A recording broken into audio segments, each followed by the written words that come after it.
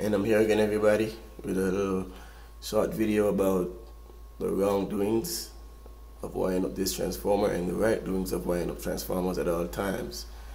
Now, what I have here is a 5 kVA auto transformer for you. 5 kVA means 5,000 watts. It has a primary side of 220 volts and a secondary side of 127 volts. And I see a few things here I don't like. I completely don't like. I tried to talk to the guys who did it up, but they didn't take me on, so couldn't do anything about it. It's already there. Now, the first thing that you see here, green wires. Green wires, all green wires going to a transformer. That is complete. That is a complete violation of the NEC code and any other code you'll ever find or ever read. Well, they did this because they didn't want to go and get different wires or different color wires. But that you should never use a green wire for a conductor. It's against code. And they, as you see, they taped it up with red tape, and they use black tape for the neutral, red tape for the hot conductor. So that is complete crap. One thing I see on the primary side, the wire sizing is wrong. I have my 2014 Uglies electrical reference. I also have the Dr. Watts 2011. And if you can look inside here, yeah, on 220 volt, 240 volt, 5 kVA, you're going to see 20.8 amps. That's full load. On the 120 volt side, you're going to see 41.7. The Dr. Watts says the exact same thing. Now, this is a 5 kVA, so you should expect 41 amps on the secondary and 20.8 on the primary. And they have a number 10 wire on the primary, which I think is very acceptable. That's for if you're coming off a 30 amp breaker to protect the primary side. And they have the same number 10 wire on the secondary, which is complete garbage. That shouldn't be there. They're just limiting the place that this transformer should be feeding, which is a complete office with computers and all kind of different stuff inside it.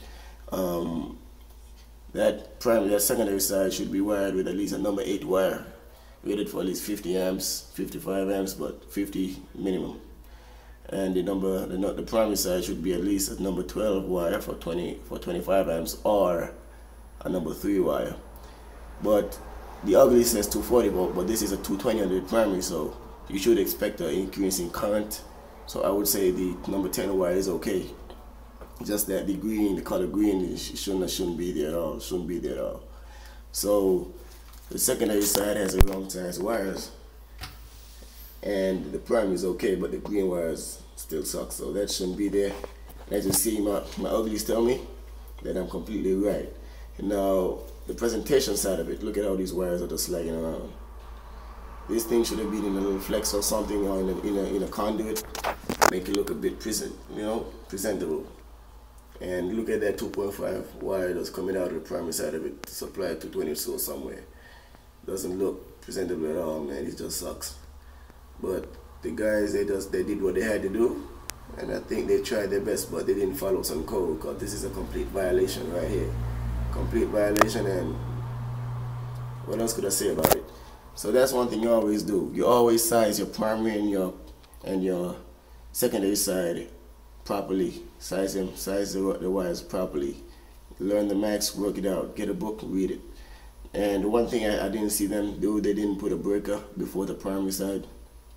Now, normally if you can find a 25 amp breaker or a 30 amp breaker, that should be okay to protect the primary side. So they didn't do that. They just take it off a source. Their sources that powers mostly everything on a 220 circuit. So I just didn't like that. And well, on the secondary, you could put a breaker on the secondary, but that has to be in the panel box where it's going to supply. So basically on the secondary side, the office is limited to 30 amps. But there should be a breaker. There should be a 30 amp breaker inside the panel box that the office will contain. But as you see, it doesn't look presentable to me at all. It does not look presentable. So remember that at all times. Proper wire sizing for your primary and your secondary side. Make it look presentable at all times. Never use a green wire for conductors. Never do that. It's against the code at all times. Never do that. So thank you guys for watching. It's Christian Wilson again coming to you. hit me up with a message on YouTube, email me something, and I'll get back to you as soon as possible. You guys, take care.